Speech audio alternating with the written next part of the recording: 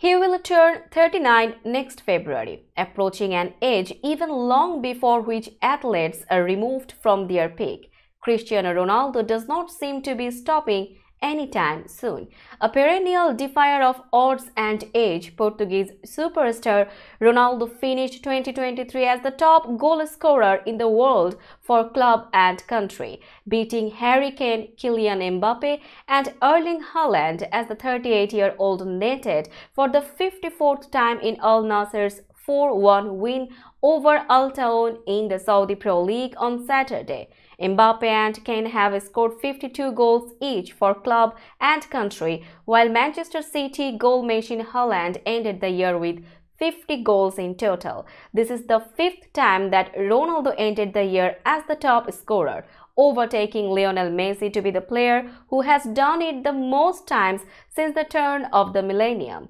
Previously, Ronaldo finished 2011 with 60 goals, 2013 with 69 goals, 2014 with 61 goals and 2015 57 goals as the top scorer. Also, it was the 8th time Ronaldo scored 50-plus goals in a calendar year. He scored 50-plus goals in the following years: 2011, 2012, 2013, 2014, 2015, 2016, 2017, 2023.